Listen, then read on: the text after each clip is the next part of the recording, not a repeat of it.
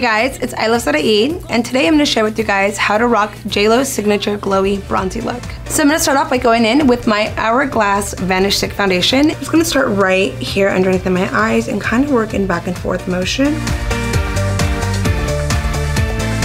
So we're now going to go into the fun part, which is bronzing, baking, and highlighting. I'm going to bronze first the perimeter of my face and cheeks, and then go in detail to deepen up my cheekbones. I'm going to go in with the smaller brush. This is going to give my nose just a little more definition and look a little smaller.